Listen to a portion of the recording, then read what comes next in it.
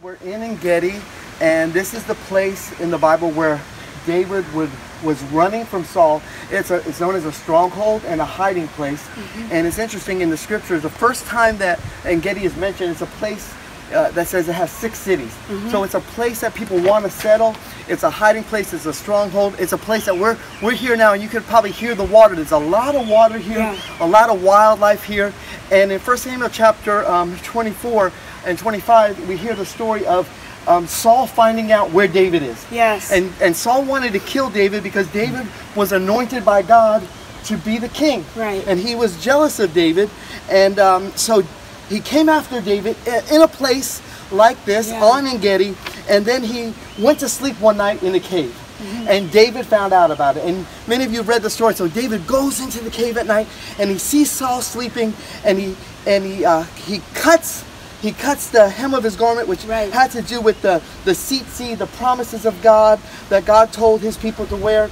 And immediately his heart smote him. He felt bad, and then he said, I can't do this. I can't kill Saul because he's the anointed of the Lord. And the scripture we know teaches us, touch not mine anointed. Even when the anointed people don't do right, it's not for man, it's not for you and I to take them out. So here David, his heart smote him. He leaves.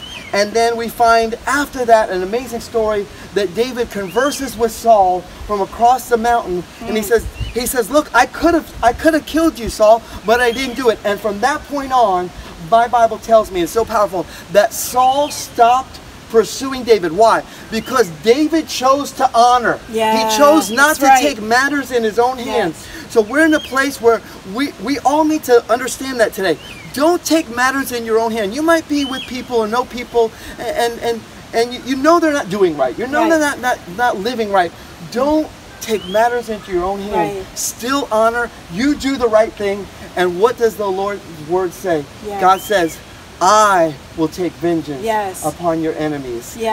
What do you want to share while you're here in Ein Gedi? I know you just... It's just an amazing place to be here and to understand that when David was here, you know, he wasn't in a home, he wasn't in a beautiful place that had all the comforts, but he was surrounded by the nature of God, and he drew from that. The water, the rocks, the cave, he drew from that. You know, sometimes we feel like we're in a hard place, and we think, where are you, God? Where are you, God? Well, open your eyes, look around you. There's always something you could give thanks for. And we know that probably there was a lot of worship happening on Ein Gedi, and David tapped into those natural springs, and he saw the spiritual springs and the living water of God. So hey, taste and see that the Lord is good. We're in Ein Gedi in Israel, and we hope that one day you can come with us and enjoy putting your feet in the land of the Bible. God bless you. Shalom, shalom.